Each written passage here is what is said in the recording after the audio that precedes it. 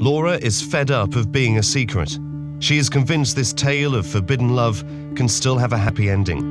And she wants Ashgar's family to know how she feels about him. On October the 6th, 2010, fueled by alcohol, Laura and Sarah make a fatal decision. They knock on Ashgar's mother's door. We went to the house and told Ashgar's family what was going on. I think she told Ashgar's mum she wanted to get married to him, she wanted to have his babies, and obviously she didn't like that with Laura being white. His mum just got abusive, tried to throw a shoe at her, well, hit her with a shoe. Ashgar is there, standing behind his mother. And Ashgar had come on the scene. I've heard that he was just acting right sheepish and his mother telling him to get it out. Ashgar says nothing, so he stays out of it, which clearly shows where his loyalty lies, and that's not with Laura. I lost all the respect for him. Never wanted to see him again. Never wanted to talk to him again. I told Laura to stay away as well.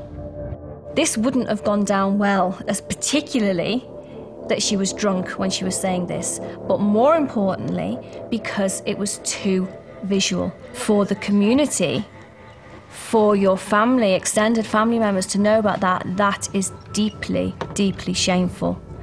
The ramifications of being dishonoured in the community are huge.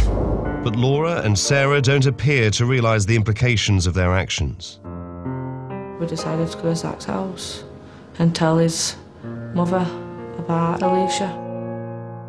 She says, I'm sick of her being a secret, because she had been told she'd not to mention about Alicia to any of family. So that's what she did, but they just didn't want to know.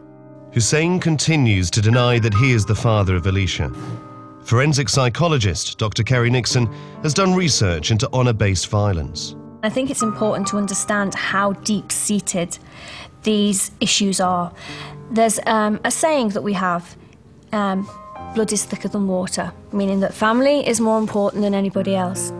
There's a saying in communities affected by honour-based violence, and that saying is, honour is thicker than blood, meaning to protect the family's honour, to protect the family from being shamed, it is a better option to kill somebody than to bring shame on the family. She'd fetch shame on their family. She had to be stopped.